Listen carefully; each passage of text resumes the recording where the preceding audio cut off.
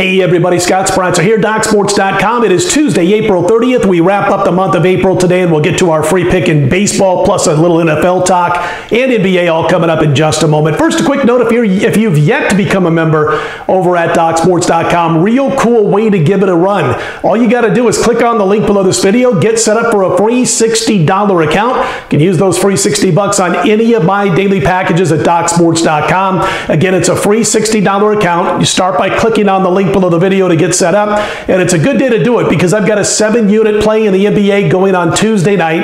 We cashed a 6-unit play last night with the 76ers, nice outright underdog winner, and we're now on a 30-15, 67% NBA run. We're up about $4,500 for $100 per unit bettors. 7-unit play on Tuesday. It'll be available Tuesday morning, DocSports.com. We'll look to extend the run to 31-15, and you know my main events are as big as they get for me outside of a game of the year. 7-unit play going on Tuesday's card in the NBA, DocSports.com. Also at the site, I'm going to have a couple of baseball plays for Tuesday. We're perfect since Saturday on the bases. We won again yesterday. A nice underdog winner with the St. Louis Cardinals. They doubled up on Cincy by a final score of, on Washington, not Cincy. They doubled up on Washington 6-3 and got the underdog win for us. And as far as the NHL, we won a 6-unit on Sunday. We passed last night's game between the Blues and the Stars. Back in action on Tuesday. Just didn't like last night's side or total, but we are back in action on Tuesday as we look to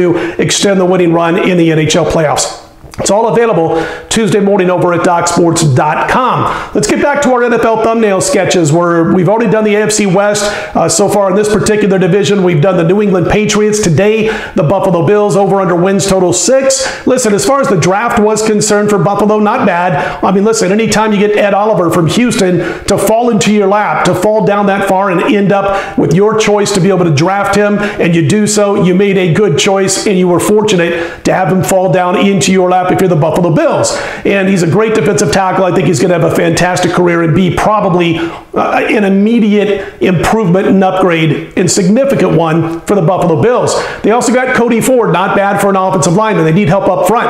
But my gosh, Josh Allen's got to get some targets, and they don't go after any top-notch wide receivers with any proven ability behind them, and that's a disappointment if you're a Buffalo Bills fan. So you're thrilled to get a guy like Ed Oliver, not so happy that they didn't get some targets for Josh Allen. And here's the thing going into this year, Josh Allen was horrible, his completion rate, as you know, last season. His off-target rate was at the bottom of the league, just horrendous. Like 22% of his passes were off target. It's not going to cut it, even after, for the most part, finding out that the guy is pretty sharp between the ears at the NFL level. He can pull it down and run with the football, but you don't get to the playoffs, or win playoff games, I should say, when you're running the football and being so bad or inaccurate with your passing game. So that's a situation they've got to address. Eventually get this guy some receivers. Listen, he gets under pressure, and the offensive line is going to have to build up also. The defense is going to be fine. Once again, we like this defense of the Buffalo Bills. We just think the offense is going to struggle again.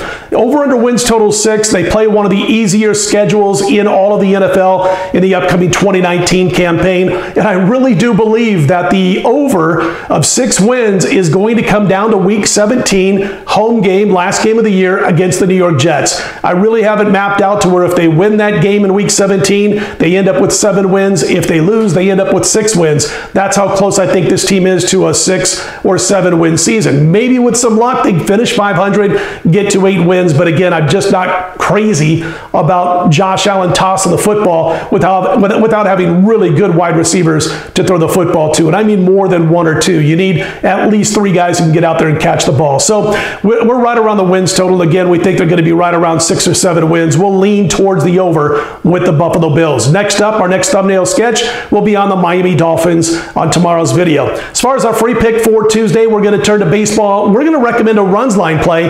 The Tampa Bay Rays laying a big price, about $1.85 as we speak. It'll be Snell over Junis. And here's the thing about Tampa Bay. Everything they do well, Kansas City does poorly. You look at their bullpen, much better than what KC's got. Run scoring ability, much better than what KC's doing. Starting pitching, love Snell over Junis in this particular spot.